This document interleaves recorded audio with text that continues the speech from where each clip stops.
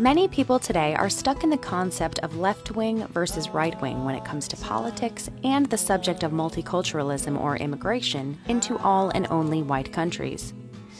Many people see policies regarding multiculturalism as being implemented by leftists in our countries, while relying on the political right to be the ones who stand up for their country, culture, and themselves.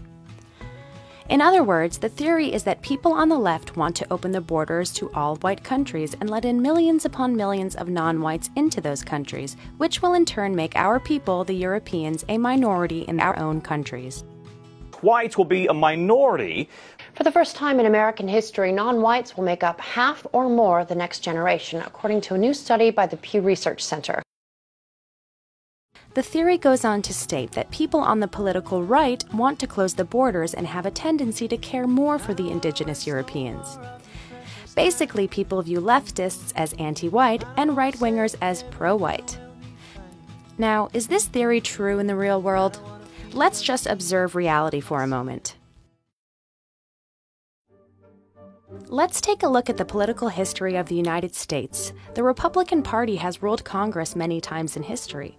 Let's look back 60 years and see how the political climate looked when America started to open up its borders. From 1953 to 1961, the political right with Dwight D. Eisenhower was in charge.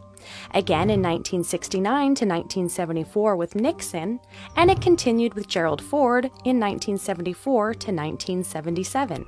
Ronald Reagan came to power in 1981, and the Republicans had power until 1993. In almost all of the 80s, the right-wing parties in America ruled. And the last time was with George W. Bush in 2000 to 2008.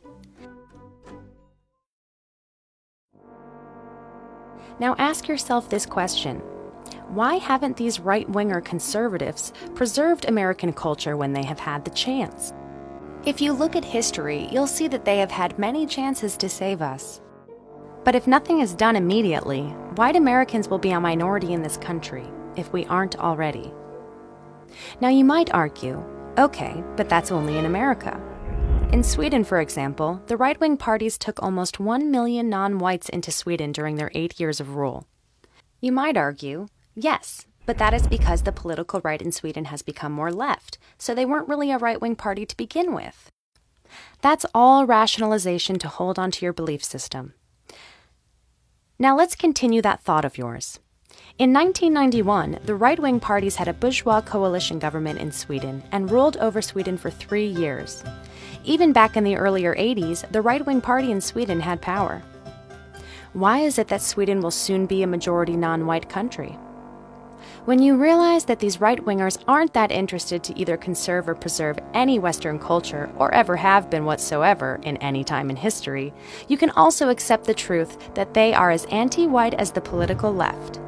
If they weren't, they would have halted immigration a long time ago. Yes, it's true that many right-wing parties all across the Western world have a tendency to be more restrictive on immigration, but that is not because they are pro-white or care about you. Often it has to do with the interests of money. Is that a pro-white position? No, it isn't. The interest of money will not save our people.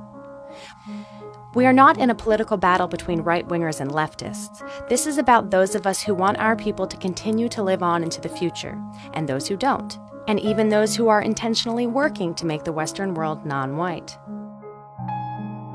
It's not leftists who are the only anti-whites. Both right-wingers and leftists are anti-white in their political form and way of thinking.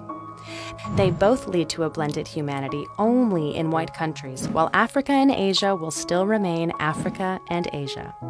You are either pro-white or anti-white. You aren't anything in between in the middle of a genocide. This video hopes to break through old thinking patterns and expand your consciousness so that you might make better and more conscious decisions regarding these issues in the future.